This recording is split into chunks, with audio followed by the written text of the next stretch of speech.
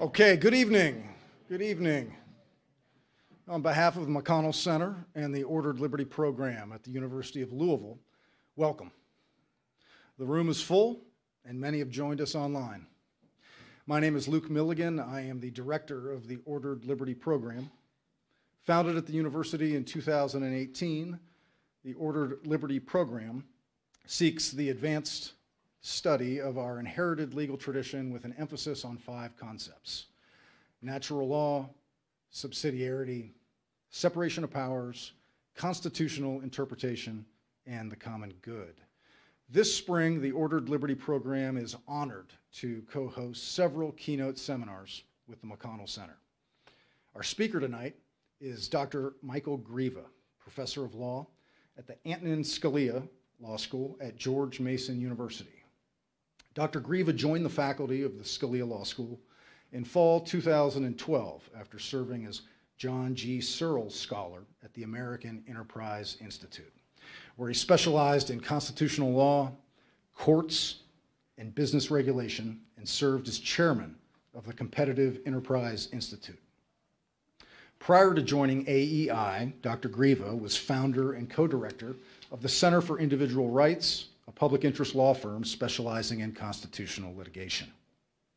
Dr. Greve has served as an adjunct professor at a number of distinguished universities, including Cornell and Johns Hopkins, and has been a visiting professor at Boston College since 2004.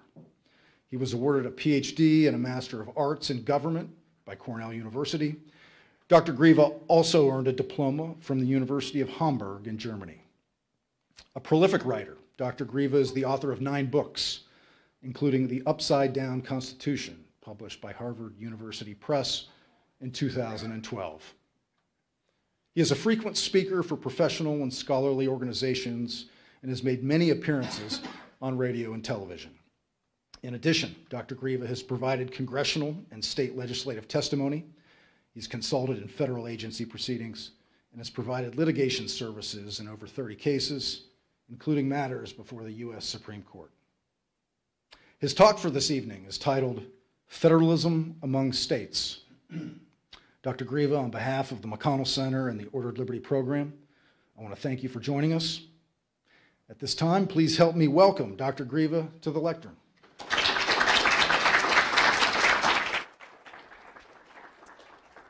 Thanks much, Luke. Thank you very much, Luke. And thanks to Luke and Judge Walker and the Ordered Liberty Program and Gary Gregg and the McConnell Center for having me. It's not my first rodeo here, my second go around, and I'm always pleased to be back, provided I don't stumble over these cables in the process. Federalism among the states is my chosen topic. We usually think of federalism as sort of a matter of balance between the federal government and the states. That's where all the conflicts are. But federalism entails not only that vertical conflict, but also horizontal conflicts between and among states. And I'm sure you can think of examples, right? So certain governors sent plane loads and bus loads of immigrants northward to Chicago and New York City. California bans the import of products that aren't really produced the way the state wants them to be produced. That includes pork, foie gras, eggs, above all, energy. Day in and day out, blocks of state attorneys general, blue states versus red states, litigate against one another in federal court. Post-Dobbs, the abortion decision, states that hold themselves out as abortion havens want to advertise their services in more restrictive states. And when a national drugstore chain says, we're actually not going to sell abortion pills in states where that's unlawful, Governor Newsom yanks their contract, and the list goes on and on and on. How should one think about that constitutionally? Half an hour, 35 minutes isn't enough to give you the full-blown theory, but it's enough to sort of provoke Not you personally, but what I hope is a sort of fruitful engagement. So my key point is this, and I'll start on a contentious point. The Supreme Court, over the past decades, not just 10 years, but 40, 50, 60 years, has just gotten just every case dealing with horizontal federalism questions wrong. Not by accident, but on account of a jurisprudence that makes the judges and justices think about this stuff in a very bad way, in a way that's disconnected from the Constitution and from real world traditions. This argument, I am afraid, will involve a fair amount of heavy breathing about the Constitution. Worse yet, it requires engagement with something called conflicts of law. What that means is federalism will have a lot of situations where people get into spats or disputes across state lines, and in situations where more than a single state's law can apply, whose law is going to apply and who has jurisdiction over what. Okay, that's called conflicts of law. That field is famously known as the insane asylum of the American legal profession. I do, in fact, teach that course on a regular basis, and you may conclude I belong there. But I hope to persuade you that we can actually try to make some sense of this, provided we can keep the Constitution in mind. Who cares about this stuff? And why now? Federalism conflicts along horizontal lines as well as vertical lines are neither new nor unexpected, right? Unitary, centralized systems, Denmark, France, they don't have these problems. But we think that sort of federalism's frictional costs and inconveniences, are worth bearing in light of the benefits that federalism brings in terms of innovation, variegation, competition among states. So why fret, and why fret now? I'll give you 3 reasons. Here's the first. Over the past decades, interstate conflicts have become much more visceral and partisan and sectional. And what I mean by sectional is you're looking at 2 blocks of states, right? Blue states, red states, very stable, very cohesive, identifiable by dominant party, with radically different business models, cultural commitments, and they confront each other on a bazillion issues that they think are existential. Energy policy, immigration. If you want to hold the country together, there has to be some accommodation, some way of allowing states with those commitments to live with one another and to get along. That gets me to my second point. The place where we used to find that accommodation used to be the Congress, right? And these compromises became embodied in a bazillion what we call cooperative federalism programs. Medicaid, education programs, various regulatory programs. Okay? We don't have that Congress anymore. Congress mostly delegates, and federalism now comes from the executive. And it doesn't come from some expert agency. It comes from the White House, right? It's the Biden Student Relief Plan. Nobody knows who the Secretary of Education even is, right? So regardless of partisan identity, the presidential executive directs these massive streams of funding and creates very ambitious regulatory regimes, all gerrymandered for the benefit of whatever party happens to be in power and occupy the White House. That cannot be good, okay? The institution where I teach, we believe that monopoly is always bad in private markets as well as in public markets. That gets you to the third point. If control and rivalry don't come from Congress, they have to come from someplace else. That has to be the federal courts. And the glitch is that those tribunals, emphatically including the Supreme Court, have almost no idea of horizontal federalism problems, what they look like, what they are like, and they have no legal and constitutional materials to handle them. So the one institution that is supposed to produce and protect federalism among states has effectively abdicated. That's a contentious proposition. Not everyone will agree with it, not even at the end of this talk, so I'll break it down into 3 propositions. Here they are. If you look at the Constitution, it establishes a coherent federalism order, vertically and horizontally. I'll go through that. The court has no recollection of that structure and at times has compromised what little is left of it.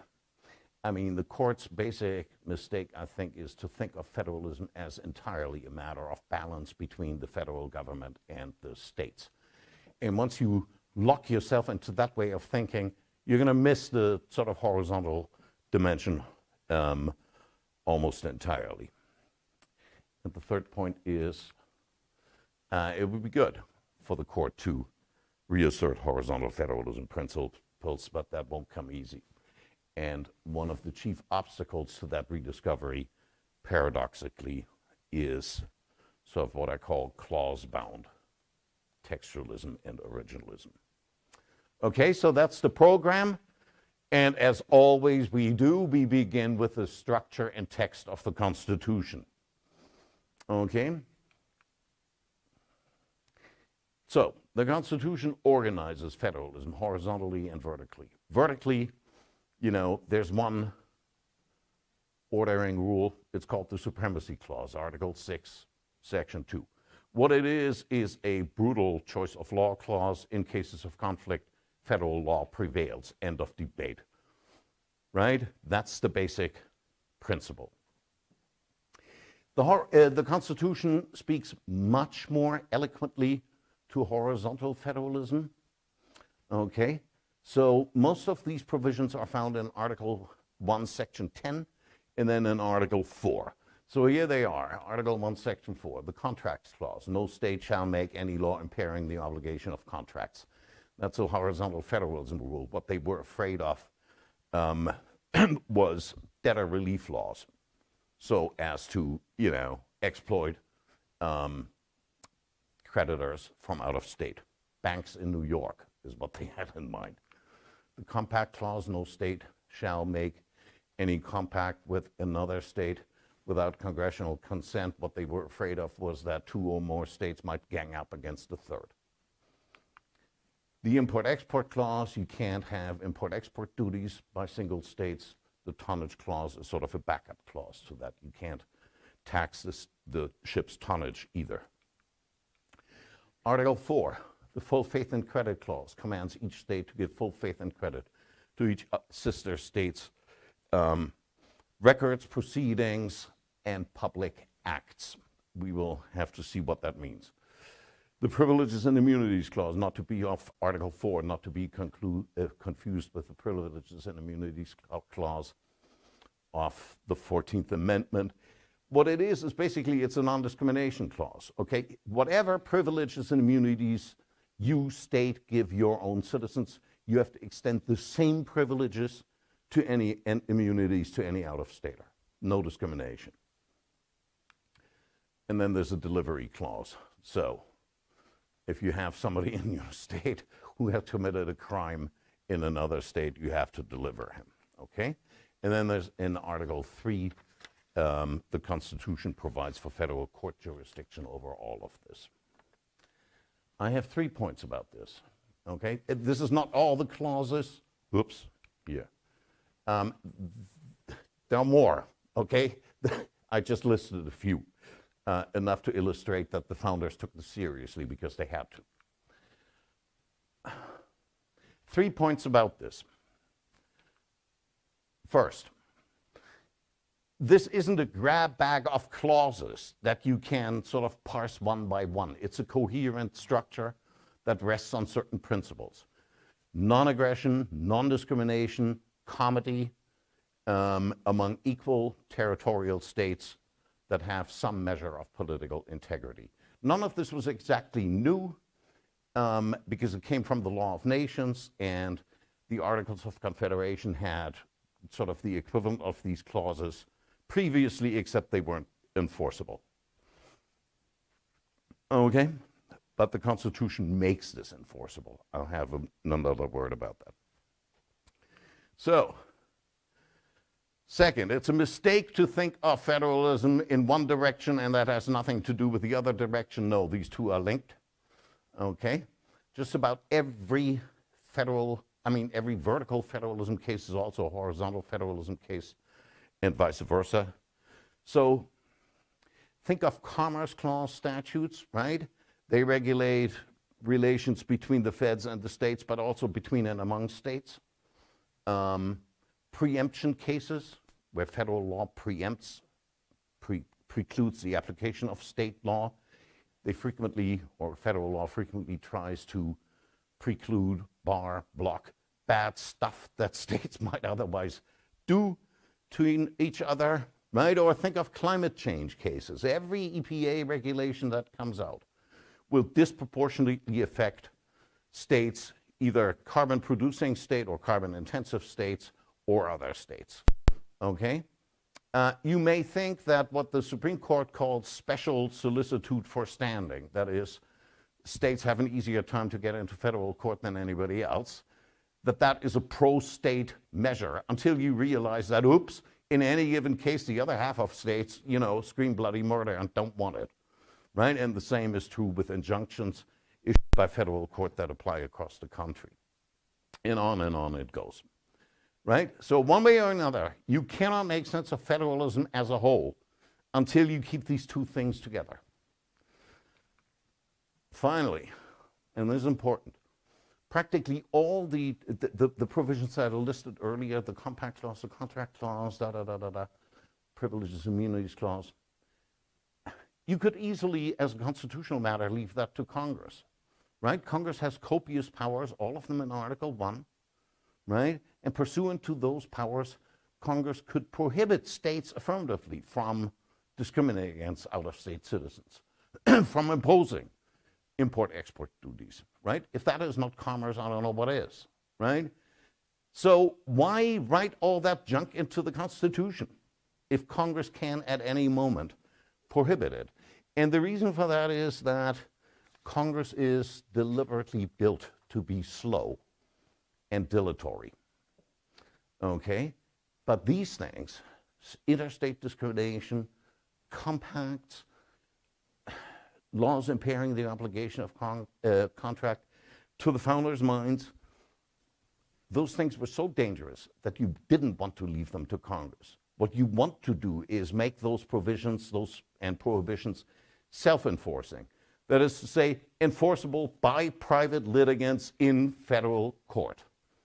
In other words, the founders expected the federal courts and not Congress to be the first line of defense when it comes to horizontal federalism. Okay? That was the easy part. Now comes the mess. Let me say a few words about the modern court. As I mentioned, this entire structure is dead and gone. We don't have it anymore. Okay? And over the past 4 decades, originalist judges and justices have sort of assisted in the burial. My principal example for that is something called the Dormant Commerce Clause. What is that? So the Commerce Clause gives Congress the power to regulate commerce among the states. Okay? The Dormant Commerce Clause is the notion that the Commerce Clause, of its own force, prohibits certain state laws even when Congress has not said a peep. Okay? That's the Dormant Commerce Clause. And traditionally, we have thought that the laws that are prohibited by the Dormant Commerce Clause are state laws that discriminate against interstate commerce or regulate on an extraterritorial basis. That just follows from the structure of the Constitution. No justice in our entire history ever doubted that. Over the first 150 years, of our existence. The Commerce Clause, the dormant Commerce Clause, that's the reason why America rose to be an economic powerhouse, because you broke down state barriers to interstate commerce, right? And so we could operate a capitalist system on a continental scale. Nobody ever doubted it until 1987, when Justice Scalia, in a dissent then, said this entire construct is illegitimate, it's unconstitutional, it's atextual, okay? And that notion has since gained support from Justice Gorsuch, Justice Thomas, Chief Justice Roberts. I get the originalist point, okay? The supposedly textual point. It's a grant of power to Congress, not a prohibition against states. I believe that's wrong, but I get it. I can follow the thought. The howler is that virtually none of the textual horizontal federalism provisions, the ones that are actually in the text, the ones that an originalist should like, they're not enforceable either. Okay, here are a few examples. Contract clause, unenforceable. Import-export clause covers only stuff that really comes from China or Krautland, Germany, but not in internal shipments. Compact clause, unenforceable. No compact needs congressional consent according to the Congress. Full faith and credit clause, yeah, you can enforce it as to recognizing judgment. That is to say, you know, there's a judgment in one state, will that be recognized in the next state over? Yes, under the full faith and credit clause. Not as to public acts anymore. I can explain all these horror cases, but I don't want to. Okay. Privileges and immunities clause. You can discriminate against corporations all you want, at least as a matter of the privileges and immunities clause. Why is that? Because corporations don't count as citizens for purposes of that clause. Okay. Whoops. Okay. Some of the precedents here obviously long predate sort of the rise and shine of modern day originalism. But the fact is, I cannot think of a single case over the past 40 years that has cast the slightest doubt on any of this. I cannot think of a single opinion that pays any heed to sort of the dynamics of horizontal federalism as it's now being played out in real life, and that is true even when those dynamics stare you in the face. So the classic case is a case called Massachusetts versus EPA, decided in 2007.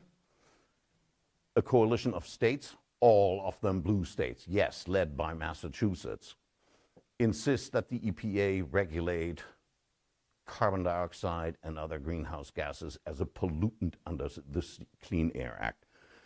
15, 16 other states, including predictably this state, okay, scream bloody murder because they know what's coming down the pike. The Supreme Court says, I mean, first, you know, the case stands for the proposition that there's a greenhouse gas exception to every known principle of administrative law in America. Its second stands for the proposition that states deserve special solicitude. So come on in, Massachusetts, even if nobody else can complain about this stuff. And then they say it's a pollutant. No idea of the interstate. They thought this was pro-state, okay, despite the state opposition, right? And they had not the foggiest idea that what they would unleash is sort of the carbon wars.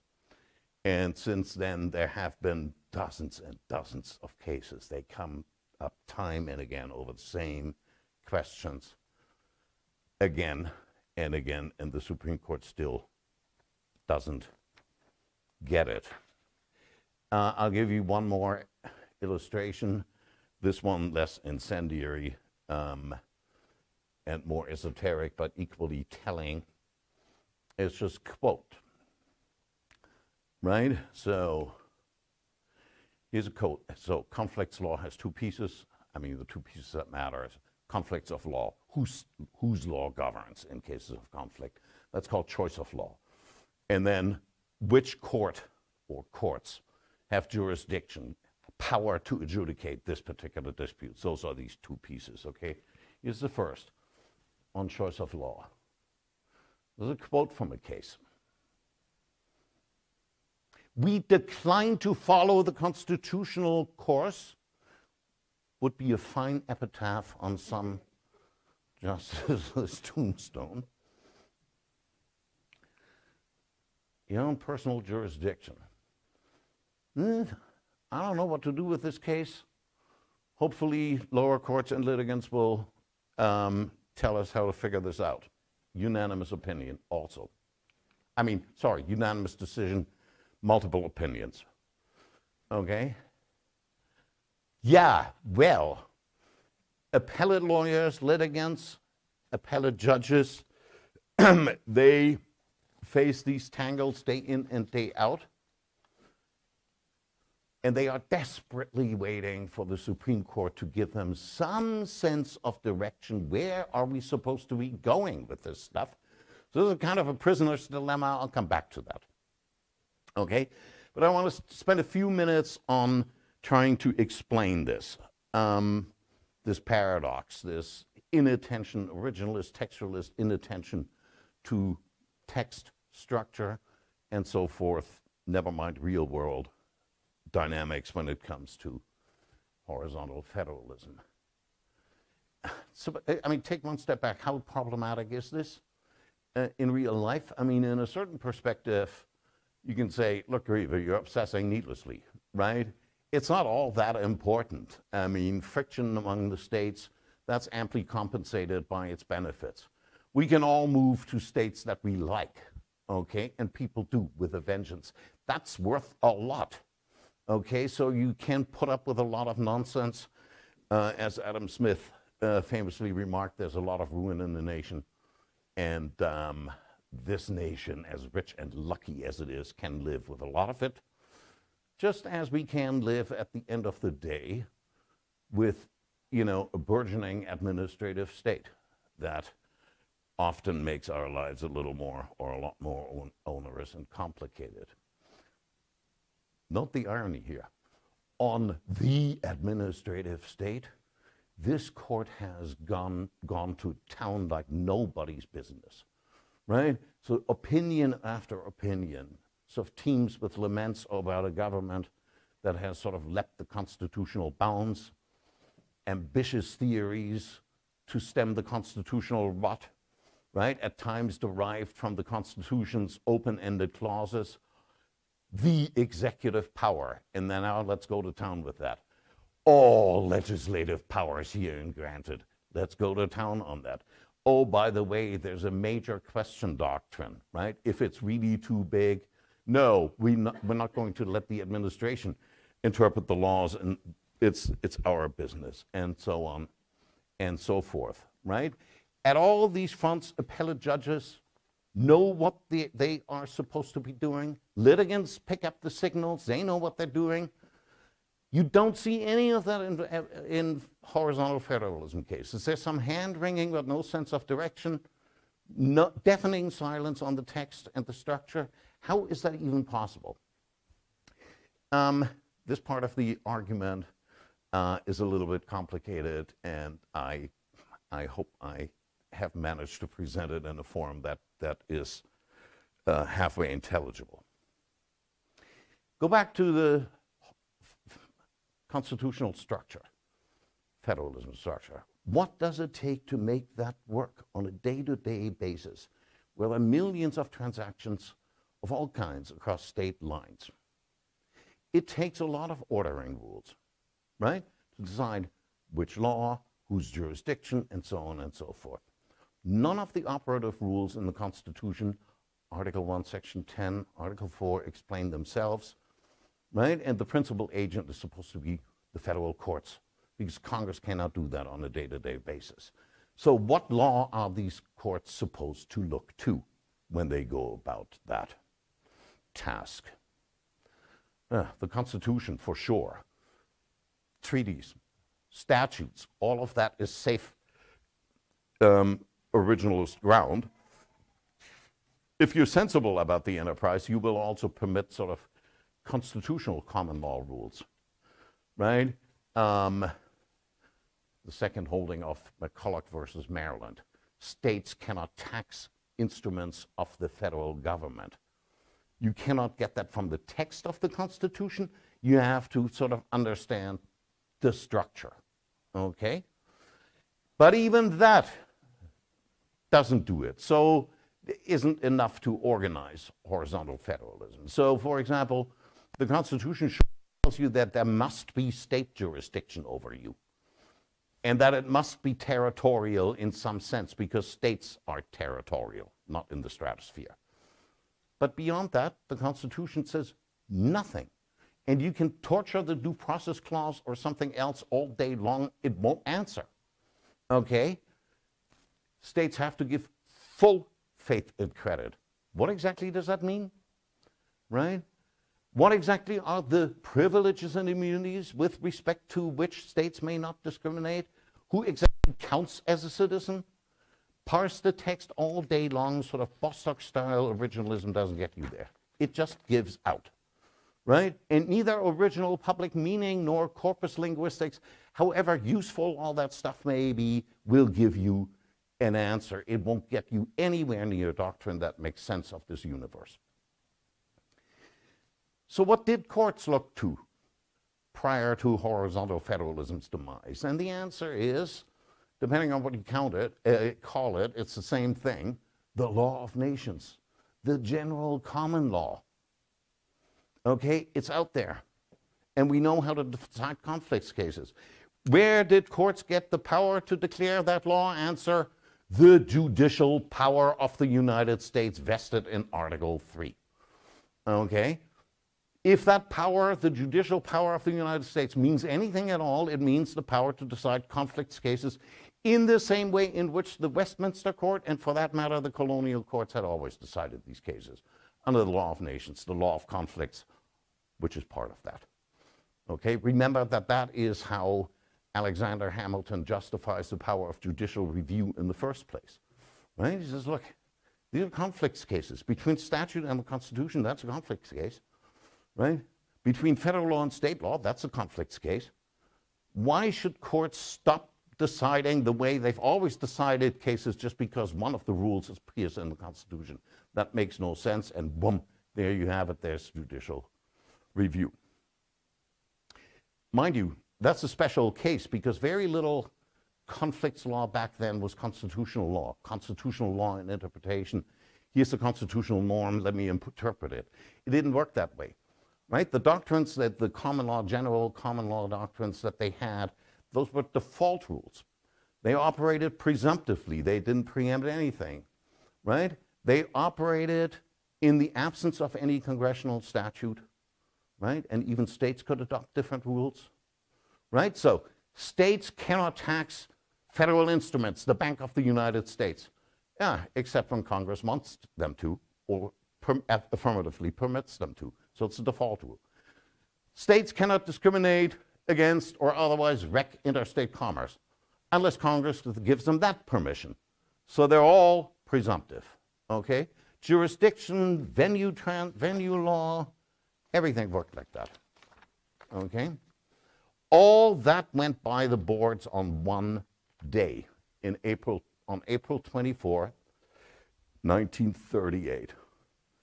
And ever since then, we have been taught, every 1L learns this in Civ Pro, that the legal world I've just sketched for you was not just flawed, but unconstitutional. That case is called Erie Railroad versus Tompkins. Okay? And what it's about is, if there's no federal rule of decision that came from Congress, what law are federal courts supposed to follow? And what the court says is the law of the state where they sit.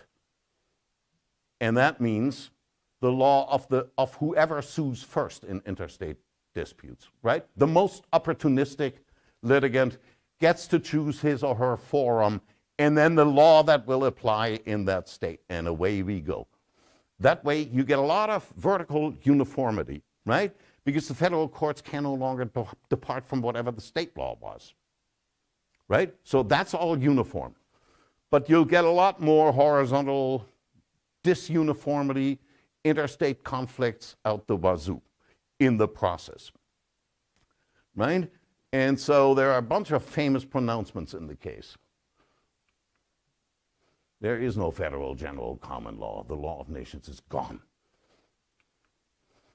Federal courts have no power to declare substantive rules of decision in diversity cases. Diversity cases are cases among parties from different states, right? Congress must go first, right? Despite the fact that, it's plain from the structure, courts were supposed to play a role in this, right? And this is not in the case, but this is the plain implication of the case, right? Vertical conflicts are evil, we can't have them. Horizontal conflicts count for nothing. And actually, they may be good. So if plaintiffs, lawyers, and plaintiffs can sort themselves into the law of the most favorable state and then sue in hellhole jurisdictions, that's really, really bad for interstate commerce, but maybe it's sort of the only form of socialism of which this country is capable. Okay? Seriously? Susanna Sherry, the grande dame of American federal courts law. This is the worst decision of all time. Grant Gilmore. It cannot possibly mean what it seems to be saying. Steve Sachs, Harvard Law School. Rejecting Erie is the beginning of wisdom. Okay.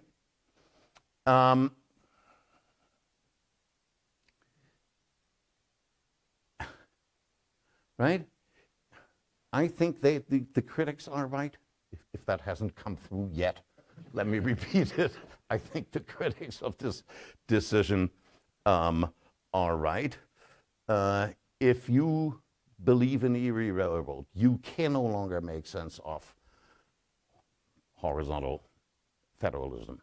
That's how you end up with sort of pronouncements of the we decline, we hope for guidance variety.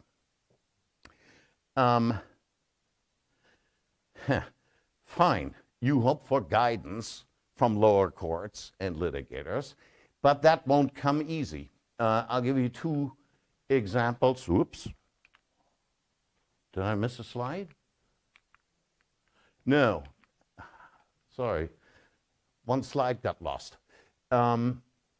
There are recent decisions, pending cases. I'll say a few words about them, and then I'll end on my conclusion. So there's a pending case called National Pork Producers Council versus Ross. Okay? Arguments have been held. The justices are sitting on it. So what it's about is California has a law prohibiting the import of pork unless you can certify that the pig had a pen the size of my living room, a daily shower, and a gluten-free diet from spa to table. Okay? Needless to say, pork producers in Nebraska, Iowa, and so forth don't like this.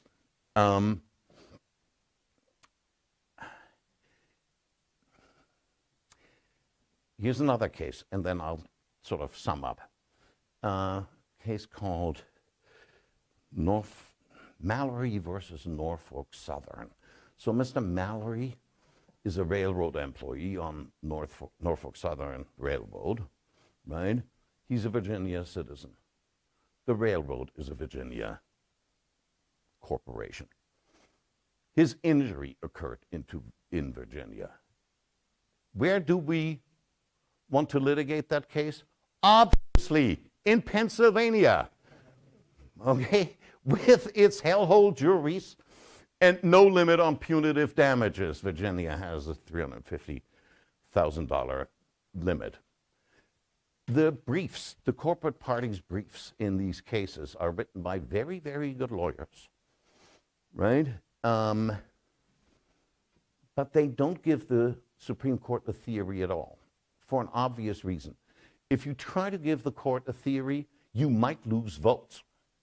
So what you try to do as a lawyer is you try to win this, I mean, representing a party directly, you try to win this case even if you make even more of a mess of the doctrine than it already is, and if you don't move an inch forward. Okay?